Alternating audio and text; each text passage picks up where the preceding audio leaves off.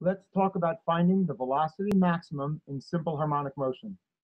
Just take a look at the pendulum and think, where is it going the fastest? I hope you could see that it was going the fastest at the equilibrium position.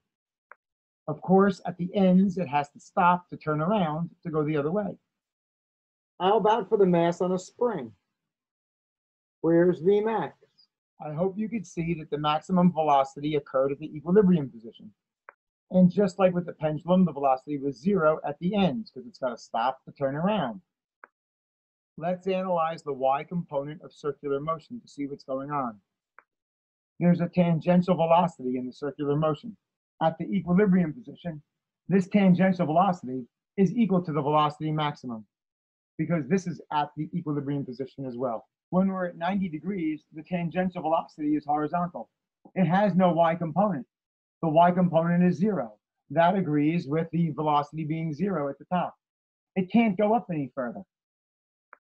At 180 degrees, we're back at the equilibrium position, but we're going down. The velocity tangential is equal to the maximum velocity at the equilibrium position going down. At 270 degrees, we're at the bottom. The tangential velocity is sideways. It has no vertical component, and that agrees with the velocity being 0 at the maximum displacement for the spring mass. Well, here's our formula for velocity in the y direction. It's a component of the tangential velocity. The component is found by omega times r times cosine omega t. Omega t would be the angle. What angle would you put in here to get the maximum velocity? The biggest cosine could ever be is 1. What angle would you put in here to make cosine 1? You'd put in 0 degrees. Cosine of 0 is 1. That must mean at 0 degrees, we're at the equilibrium position. So the formula agrees with what we're talking about here. So this is how we get the velocity maximum. What's omega? 2 pi over the period. What's r? That's the amplitude. It's the maximum displacement from the equilibrium position. So what's the period? Well, for a spring oscillator, it's 2 pi square root of m over k. Let's do a little practice. Let's say K, the stiffness of the spring, was 60 newtons per meter. The mass was 400 grams, and the amplitude is 5 centimeters. Now, why don't you go figure out what the Vmax is? Pause the video, try it out before I do it. I get a period of 0.513 seconds. We can now go to Vmax equals omega times r, plug in the data, and we get 0.612 meters per second. Well, that's very nice, but how do we know it's true? Well, we have to try it out in a laboratory experiment.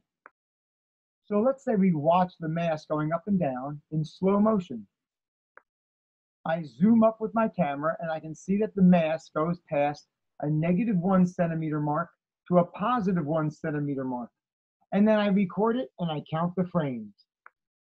Let's say it recorded 4 frames at 120 frames per second. How can I use this experiment to calculate the Vmax? It's just distance over the time, the same way we did it with the baseball pitching. The distance is 2 centimeters or 0.02 meters. And to get the time, we can take the 4 frames and multiply by 1 second over 120 frames. The frames cancels out, leaving us with seconds, giving us 0.033 repeating. And that's how many seconds I have. That gives us 0.6 meters per second. Let's compare. That's the experimental Vmax. That's the theoretical Vmax. Pretty close. Let's see how it's done for a pendulum. Here's the setup. Vmax occurs at the equilibrium position. We can still say the same thing. Vmax equals omega times r. Omega is still the same thing, 2 pi over the period. But the period is now 2 pi square root of L over G. R is still the amplitude, which is how far back we're pulling it when we release. R is an arc length, which is equal to L times theta, where theta is in radians. And this is also equal to approximately L times sine theta. L sine theta is the opposite side. This distance is approximately equal to the arc length as long as this angle is small. For our measurements, we're saying if theta is less than 30 degrees, it's a good approximation. As we've seen in class, if we get too big, that approximation starts to break down. In the video lab, we had 66 centimeters for the length of the pendulum, pulled it back 15 degrees. Can you go figure out the Vmax? I get 1.63 seconds for the period. I get 0.1708 meters if I use the approximation. It's going to be very close to this anyway. I get 3.85 radians per second for omega, and I get 0.66 meters per second for Vmax. And that's a theoretical value.